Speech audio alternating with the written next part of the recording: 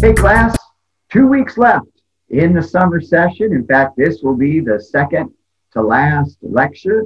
And today I'm going to talk about deadlines for getting all your work submitted. A couple comments on the persuasive speech, talk a little bit about doing college level research.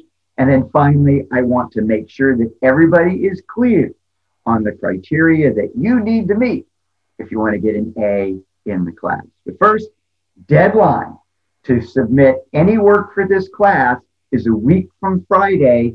That would be August 6th. So August 6th, that's a Friday, last day to submit any work for this class. And the deadline will be like it usually is, 11:59 p.m. on that Friday night. So even if you're behind in the class and you're scrambling to catch up, last day that I will accept any work will be on Friday, the 6th of August. So right now you're working on the delivery of the persuasive speech. Most of you have already finished your outlines. You've got those submitted, got a complete on it. A couple of you still maybe working on smoothing out your transitions, getting your source citations so they are complete.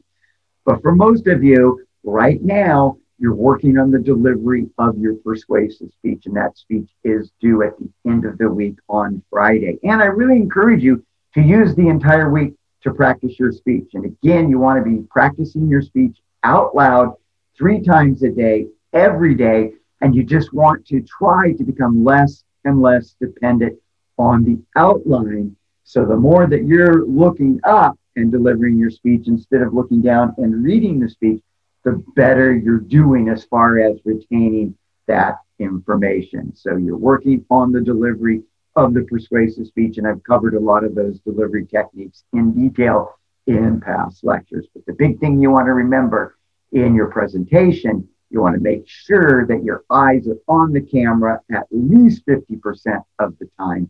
Boy, for some of you, it'd be nice to see you even get up to 75%.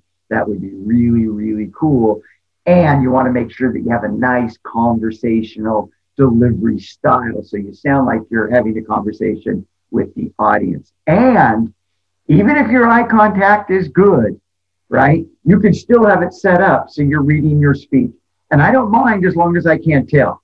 But if your eyes are on the camera, but you're delivering, and now for my next point, I will focus on, and some of you, I can even see your eyes going back and forth as you're reading, right?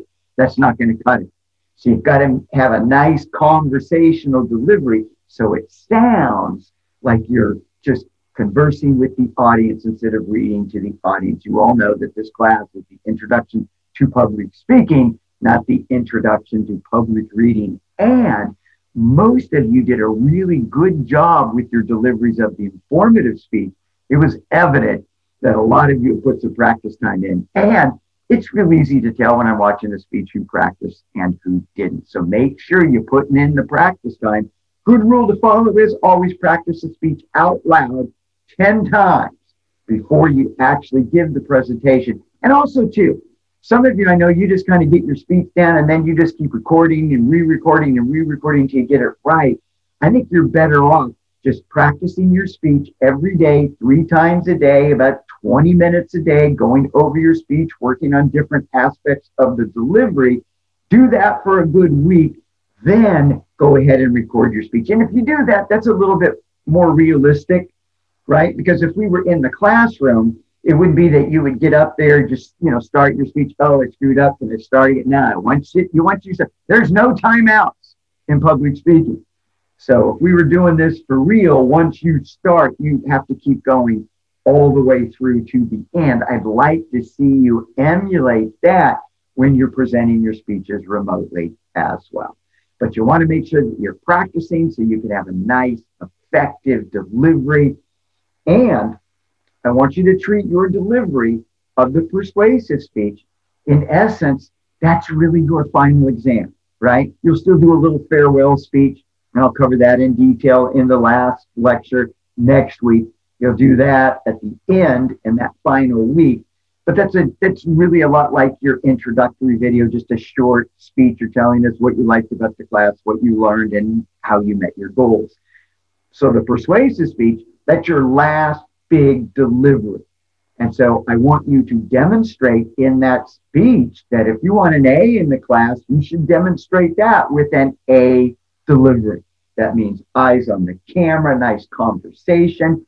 And for some of you, you just need to pick up the energy level a little bit more. And a good way to do that is just get your hands more involved. Usually, the more that you're gesturing, the more energetic you're going to be when you're speaking. And then you just want to make sure that your gestures are below your shoulders so you're not getting your hands up in your face. Okay?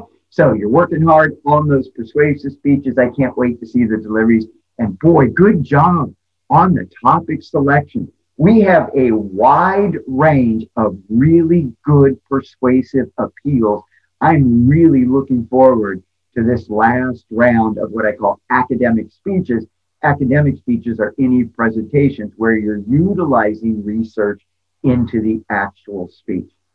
And then the third thing I want to mention is, for the most part, all of you are doing a pretty good job on the research, but some of you are struggling with finding sources, and that depends on the topic, right? You know, it's just sometimes you're going to have topics where it's easier to find information, and that's why I suggest that when initially selecting a topic, you always want to consider the availability of information and research, because what you don't want to do, and some of you kind of found yourself in this position, you got your topic set, you got it approved. Now, when you're trying to find the research, it's hard to come by.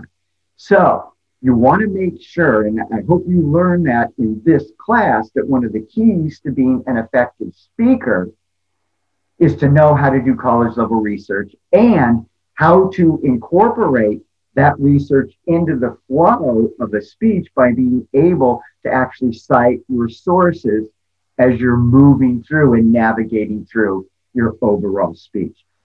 A lot of you, though, you rely on websites to do your research, and you don't want to do that in college. And I get it. Look, you know, we're so used to, okay, Google it, right? Trying to find what time the movie starts, trying to find the location of the restaurant, want to get directions here. Cool. You can go to Google for that information, but you don't want to rely on the internet, or you don't want to rely on websites for doing college level research. And you should only look at websites as a last resort. And the reason why is it's much harder to get information published either through a book, a magazine, a periodical, a journal, you know, even if it's a documentary, right? It's harder to get your information out there, and it's got to go through more hoops. It's going to be scrutinized more if the information is published. Anybody can put anything on a website. So that's why with a lot of it, I've really been encouraging you, you want to use published sources first. That should always be your go-to for doing college level research. Only utilize websites as a last resort. But I also understand for a lot of you, you're just not familiar with using college database search engines. And so it makes it kind of a daunting task to do college level research. So to make that easier, and I mentioned this before, if you've never worked with a reference librarian at the school that you're attending, then you want to make sure you do that before you leave Solano. You want to learn and make sure that you've mastered doing college level research utilizing academic search engines and databases before you transfer to a university. So what I recommend is get familiar with the virtual library that you have access to as a result of you being a student at Solano Community College, and you have access to all kinds of databases for free. In fact, let's go to the Solano website. Let me show you how to utilize the virtual library and how to set up an appointment with a reference librarian. Let's go to the website now. All right, so now you can see we are on the Solano Community College webpage. We're going to go up here, we're going to click on academics, and then we're going to drop down here to resources all the way at the bottom, and we're going to click on library. That's going to take us to the library webpage. And then once we get to the library webpage, we're going to scroll over here on the left-hand links. We're going to find the virtual library. You're going to click on that. And then right here, if you just go to research support, click on that once we're in the virtual library, and then right here in the middle, ask your librarian. If you're having trouble doing research, you can ask the librarian. In fact, for the persuasive assignment, you could have gone right here and just put your name, your email address in, start the chat, and just say, I'm in POF's public speaking class. I'm doing a speech on, tell them your topic, and I want to find the best possible sources that are published for this particular topic. They'll give you directions and show you how to use the different databases. And if it's too hard doing it during chat, you can actually set up a Zoom meeting, a one-on-one Zoom meeting with a reference librarian.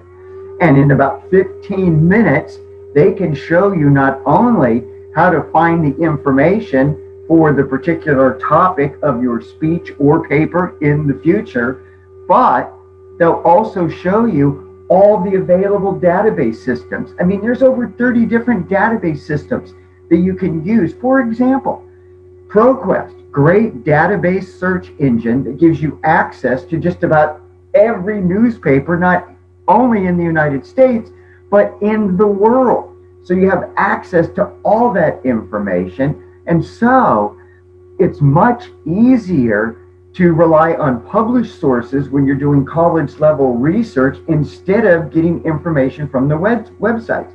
But typically students go to the websites first because that's what you're used to, right? You're trying to find a place to eat, what time the movie's at, you go to Google, you put in a search, but that doesn't work for college level research because when you do a search on Google, it doesn't guarantee that all the hits that you'll get will be information that you can use because there's no guarantee the information is published. That's why you want to do all of your research through a college library database system because you're guaranteed that the information is published. You'll always be able to know the title of the publication, the author, and the date if you only use published information. The key is early in your college career, you want to learn how to navigate all of the database systems so it becomes second nature. So if you've never worked with a librarian or a reference librarian, and the difference is a reference librarian, their job is to help you do research. That's why they work at the college. They're there to help students get their research.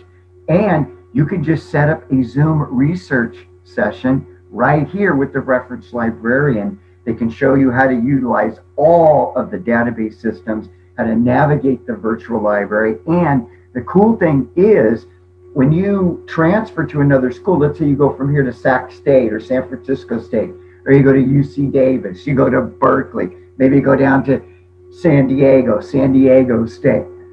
All of the universities, for the most part, use the same database system. So you learn how to use EBSCOhost, ProQuest, Google Scholar in the virtual library at Solano. You'll be able to find those same database systems wherever you end up transferring and completing your college education. So you'll want to learn how to use the virtual library for doing college level research.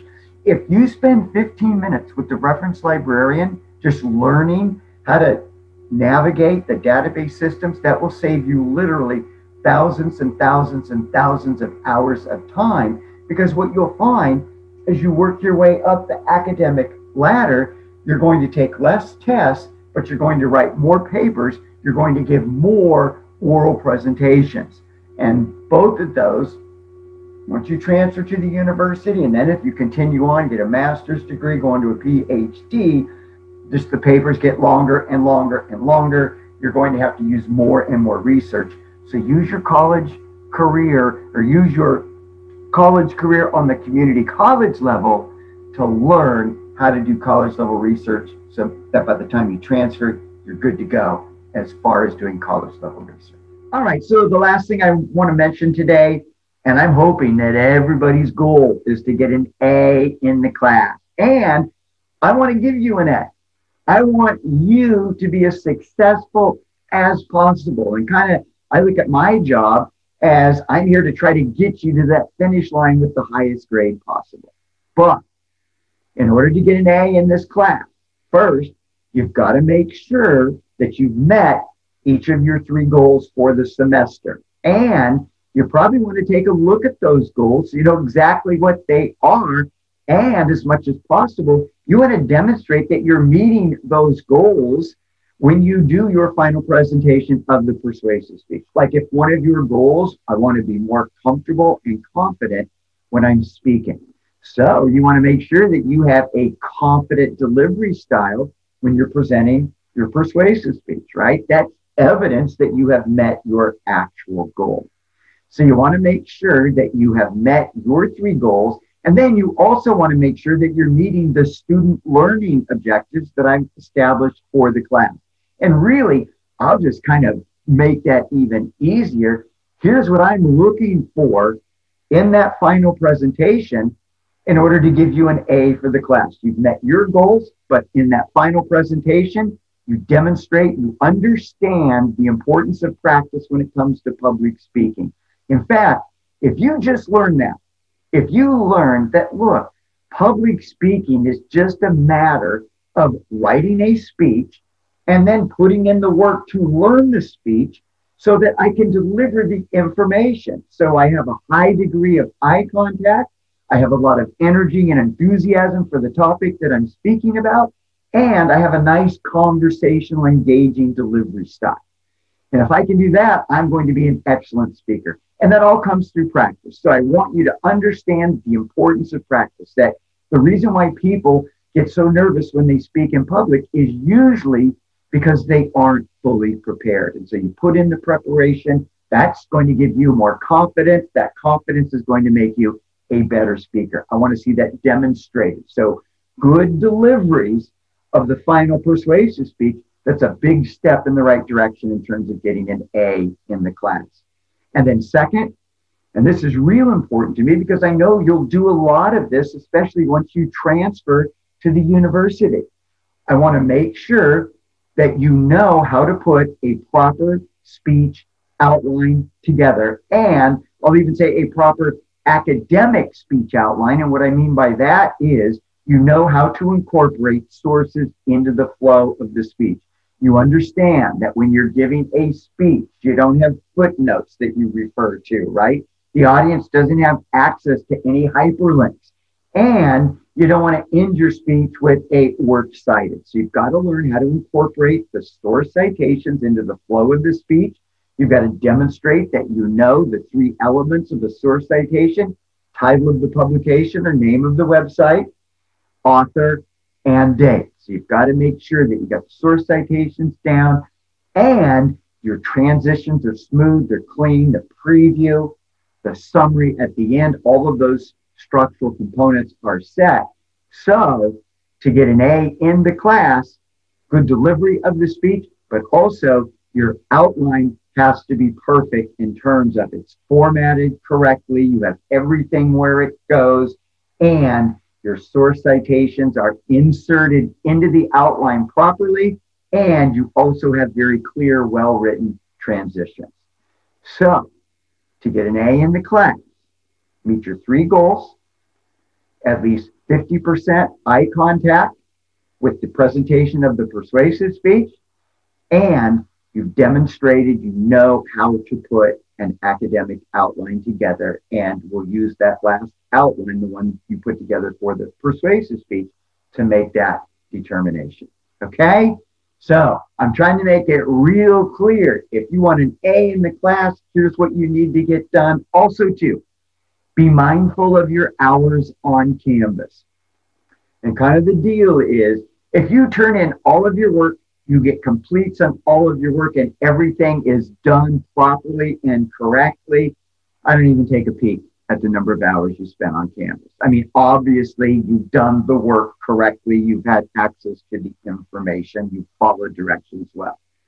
But if you're kind of struggling with the presentation or still unsure of how to put together a quality outline, and then I take a peek at your hours and I see 10 hours, 12 hours, even 20 hours. Well, that tells me you haven't utilized all of the available instruction. And it's pretty easy to tell anyway. When I'm grading your outlines, I can tell who's gone through all the information, who's watched the instructional videos, who's looking at the sample outlines, and who's not. So you want to make sure that you're really putting the time necessary into the class this summer so that you've had access to all of the instructional material. So you want to make sure if your work's been a little sketchy, the higher up your hours on Canvas, at least that tells me that the effort has been there. It's just been a problem with execution. But if you're not doing your work right and your hours in Canvas are low, you're not going to be happy with your final grade. All right? Give them your best effort on this last persuasive delivery. And I tell you what, you do a really good job on that final presentation. Even if you jacked up some of your presentations before then, it's all about how you finish, baby. So let's see good deliveries with that persuasive speech. And do that, you're going to be successful in the class. All right. Work hard. I want to see great deliveries, right? And boy, not some of you, all of you have so much talent and ability. I want to see that all come out in the last speech. I want to see the best public speaker you can possibly be in that final presentation. Well, hi, everybody. I'm Greg Poff, director of the Solano College Sports Broadcasting Program, and we're here in the TV studio at Solano Community College, and I'd like to tell you about a great opportunity this summer. Now, typically with our summer class, we're covering sports. Because of the COVID-19 pandemic, we're opening up the class to all of you podcasters, YouTube influencers, to give you a chance to come in and create content that we can show on YouTube. You can have your own podcast. We can even put you on Channel 28 locally. Let's take a look at some of the equipment we have here in the studio. Come on. All right, we're here in the Solano College Sports Network studio control room to show you some of the equipment that you can use as a student here at Solano Community College. And the first thing I'd like to draw your attention to is the production unit system that we use. It's made by NewTek. It's the TriCaster system. This system is used by every major network. So you come to Solano Community College, you're going to learn video production on the TriCaster unit.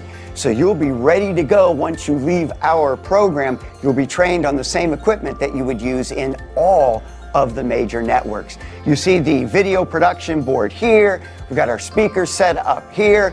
Here we've got our interface that you can use. So all kinds of equipment that you can use to be a professional in media production.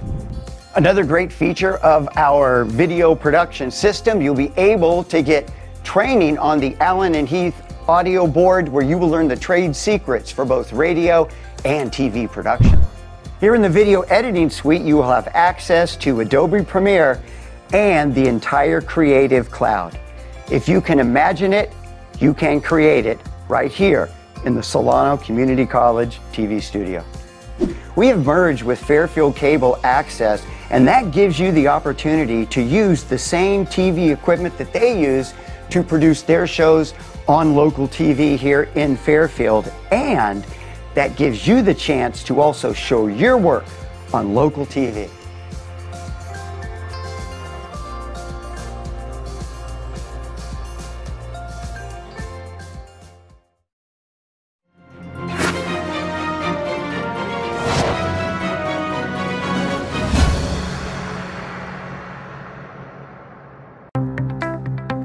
College just got affordable. Up to 100% of enrollment fees can be reimbursed for first-time college students taking full-time classes. At Solano Community College, we are taking full advantage of this to further your future. With certificate and degree programs in industrial technology, aeronautics, biotechnology, and many others, Solano Community College is a staple for success. For more information, please contact the Financial Aid Office at 707-864-7000.